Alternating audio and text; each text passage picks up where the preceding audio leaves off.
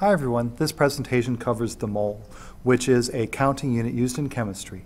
A mole is equal to 6.022 times 10 to the 23 representative particles.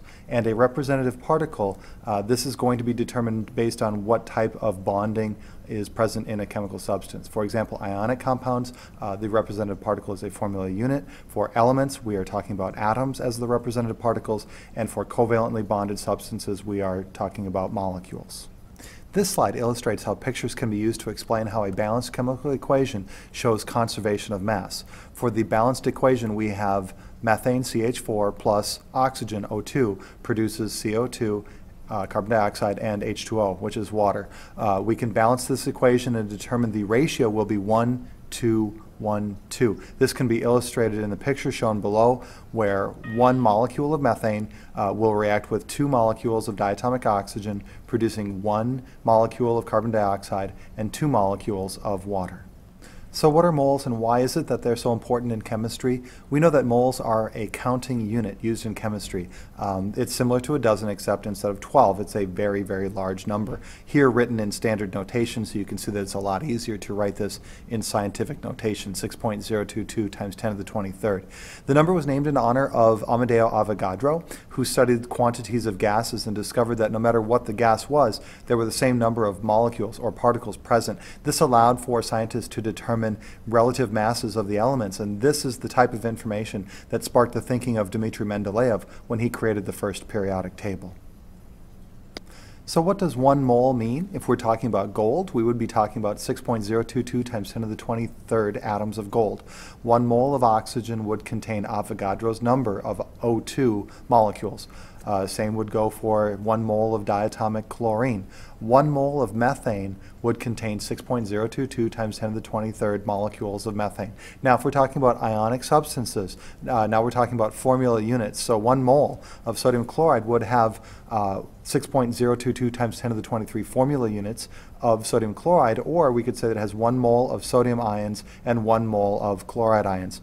For 1 mole of calcium chloride, there would be 1 mole of calcium ions and 2 moles of chloride ions. Additionally, 1 mole of any substance which is a gas will have a volume of 22.4 liters at standard temperature and pressure. Now, standard temperature is 0 degrees Celsius or 273 Kelvin. Standard pressure is 100 kilopascals, which is approximately 1 atmosphere of pressure. So let's calculate the molar mass of a compound. Our example will be to calculate the mass of 1 mole of methane, CH4. To determine the molar mass of this compound, we would figure out that there is 1 mole of carbon atoms. This would be 12 grams. Technically, we could say 12.01 grams. And the 4 moles of hydrogen atoms would have a mass of 4.04 grams. This would give a total mass of 16.05 grams for 1 mole of methane. I'd like for you to practice a molar mass calculation. Please try to calculate the mass of 1 mole of aluminum hydroxide. You can pause playback and then check your answer after completing your work. So here's that molar mass calculation completed. We can see that the molar mass of aluminum hydroxide would work out to be 78.01 grams per mole. Next, let's try some mole conversion problems. In these 3 problems, you will first attempt to convert from number of atoms to moles, then from number of grams of silver into moles of silver, then from moles of water into grams of water. Let's look at a tool that we can use to help us determine how to do these types of calculations. I like to call it the mole bucket. So here's a look at the mole bucket. We can see that we can use Avogadro's number for calculations involving number of particles. We can also use the mole bucket to calculate the volume of a gas using the molar volume of a gas at STP conditions. And finally, we can use molar mass in order to calculate between moles and the mass in grams of any chemical substance. So we can see here the work that was required to complete those three problems. We have 3,458 atoms. We're going to use Avogadro's number to convert this from number of atoms to number of moles. We would calculate an answer of 5.742 times 10 to the minus 21 moles. Our second problem was 13 grams of silver. We know that 1 mole of silver will have a mass of 107.87 grams. That's from the periodic table. This would allow us to calculate an answer of 0.12 moles. Finally, 0.25 moles of water. We calculate a molar mass for water, 16, plus 2.02 for a molar mass of 18.02 allows us to calculate number of grams of water to be 4.5. Please note the importance of sig figs because this number has 4 sig figs. Our answer should have 4 sig figs. Because 13 grams of silver has 2 sig figs, we want to report 2 sig figs in our answer. Because 0.25 moles of water has 2 sig figs, we should be reporting 2 sig figs in our calculated solution to that problem. Here are a couple of additional mole conversion problems. Why don't you try to convert 3.1 moles of sulfur dioxide into molecules and 32 liters of krypton into moles of krypton. Please pause playback and try these problems on your own. Here are the solutions for those mole conversion problems. We can see that 3.1 moles of sulfur dioxide, we're going to want to use again Avogadro's number. 1 mole of sulfur dioxide is equal to 6.022 times 10 to the 23 molecules. This allows us to calculate an answer of 1.87 times 10 to the 24 molecules of SO2. We should actually round our answer here to 1.9 times 10 to the 24 to account for the given starting amount having 2 sig figs. Then our second problem, 32 liters of krypton. We will use the molar volume of a gas because krypton is a noble gas. We know that 1 mole will have a volume of 22.4 liters at STP. This allows us to calculate an answer of 1.4 moles of krypton. To calculate a percent composition from formula, we're going to need to use a molar mass for a compound. Since we calculated the molar mass of methane earlier, we'll use that as our example here.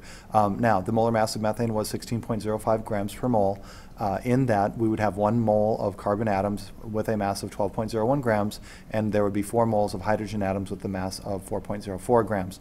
So the percent composition mass-wise of carbon in this compound would be 12.01 divided by 16.05. To give us this decimal form, we'll just multiply by 100 to find 74.83%, reporting here 4 sig figs because of the values that I have.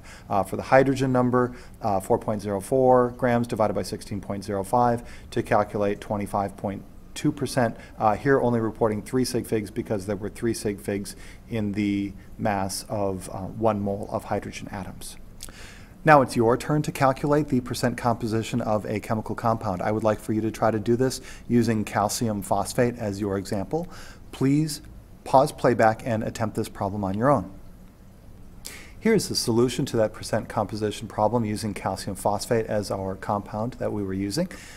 We have calcium, calculating the mass from that would be 120.24. From phosphorus, 61.94. From the oxygen, 128.00 to get a total molar mass of 310.18 grams.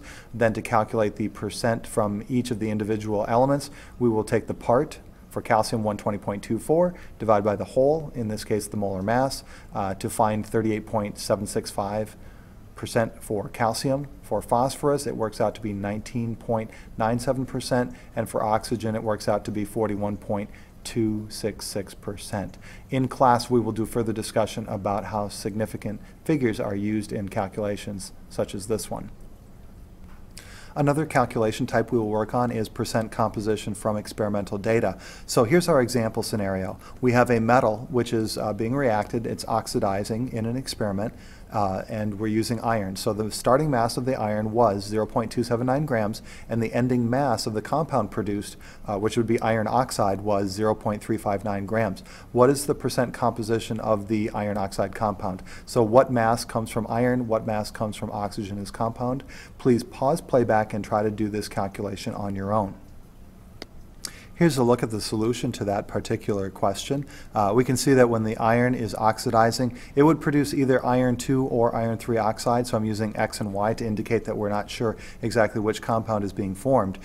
We would know that the mass of the iron was 0.279 grams. The mass of the oxygen could be found by subtracting the mass of the iron alone from the mass of the iron oxide compound. So we would calculate a mass of oxygen being 0.080 grams.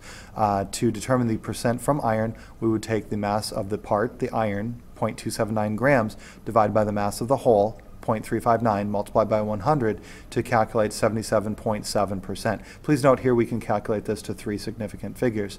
The oxygen mass, because it was found by subtraction, would give us only 2 significant digits.